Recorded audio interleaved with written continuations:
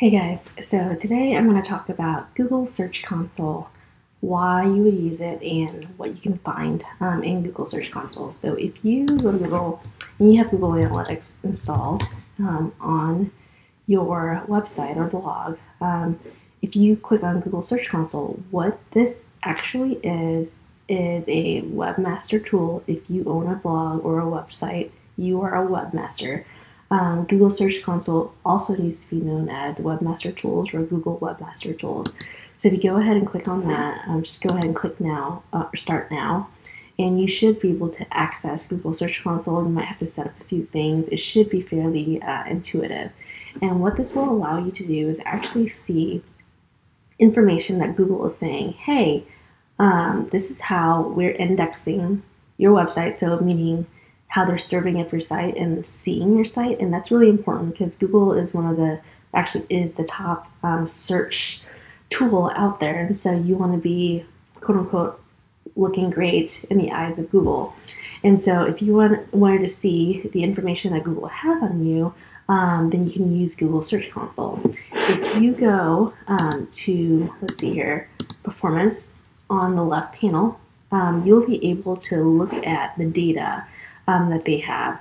All this data, it is what I'm told is that they use it to create the algorithm that basically says if I go search for homemade garlic bread recipe, right, as an example, it determines what websites start showing up at the top of the list. You'll know that most people don't scroll the way down and don't typically go to the first or second page. Typically the first top three are the most clicked on sites. And so what you want to be able to do is for whatever term that you're ranking for, you want to be in the top three.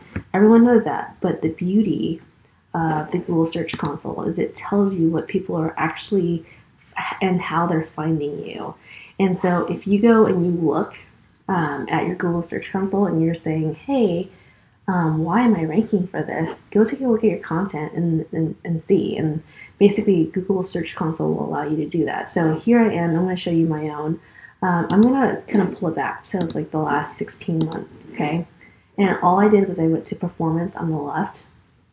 And you can see that I'm trending up on like the impressions that I'm getting in search, okay?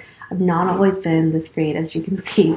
So it's been increasing throughout the years, and based on like the algorithm changes from Google, like Google has just released another algorithm change last month, or actually last week, and some of the data changes, and what that means is like when they change the search algorithm, that means that like if you were ranking at the top for this homemade garlic bread recipe at the very top, it might be that the algorithm made it now become like the ninth one. And so you just got to be cognizant of it, but you shouldn't actually action on it because you should just be writing good content.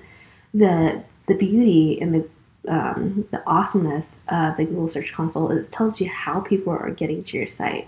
So for example, it sucks that right now one of my top posts that's bringing traffic to my site is this homemade garlic bread recipe with regular bread. Like this is literally the Search Console. This is literally the search that people are using. So you can see that every time, like people have searched over 4,200 times, and of those 4,200 times, when I'm being served up in the search results, it's being clicked on at 428 times. So that's how I'm driving traffic. So in my head, I'm a blogger, right? And so my goal is to get traffic to the site, and I make money through ad revenue. And so this is great for ad revenue, right? But from a strategic perspective, like, do I want to be known for garlic bread recipes?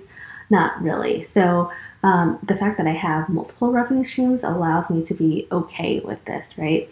So for example, on this one, how to hang string lights with covered patio, I have over 3,800 impressions, and there are 289 clicks to my website of those.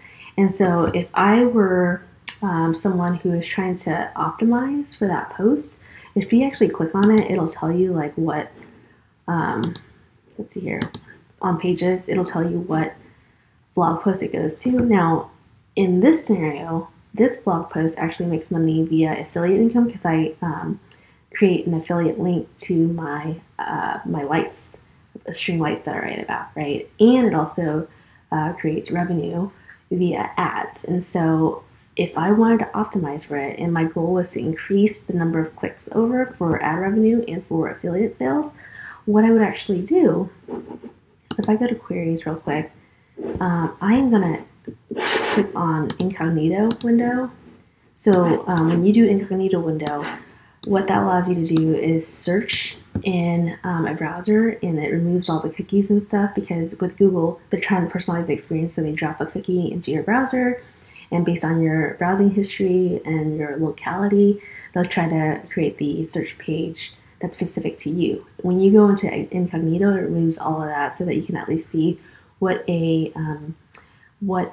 visitor who isn't you would see. So if I search for how to hang string lights on covered patio, here's what I would recommend optimizing, right? So if I'm looking at this and I see, actually these images are images, I believe, of my house. Yeah, these are of my house. So if I'm optimizing this, right, to try to get more clicks, what I would actually do is potentially figure out from a copy perspective, like how I could change these words so that it makes people click on it. Okay, so using words, using marketing to basically make it so that people want to click on this link. All right. One of the things that we could potentially do is, you see how like this popped up right here? This is what they call a rich card. Rich cards are like little schema tags, and I use the word schema, and I know some of you guys don't know what that means, but like there's functionality in which you can embed things in here, and it will allow you to kind of stand out a little bit more. So if I look up, Barack Obama, like these are rich cards. This is a rich card, right? And so there's plenty of ways to create a rich card. So I could potentially, knowing that this is one of my higher viewed pages, I could create a rich card for it using, like, I think there's a Mediavine Create widget that I can create like a instructable, and it would probably pop up a little box that shows you how to hang string lights on a covered patio. But overall, the goal here would be to change what we call a meta description here, and change the page title to make it more quote unquote clickable. And there's certain like power words that you can use, and certain phrases that you can use to get basically clickbait, so getting people to actually click on that. I hope that kind of gives you guys some insight on basically how you can find out what people are searching for to find your site, and also how to optimize your search engine results page. That's called SERP. So this is a SERP. So how you can optimize the title and the description in order to make it more clickable. If you guys have any questions on Google Search Console, let me know. Otherwise, thank you.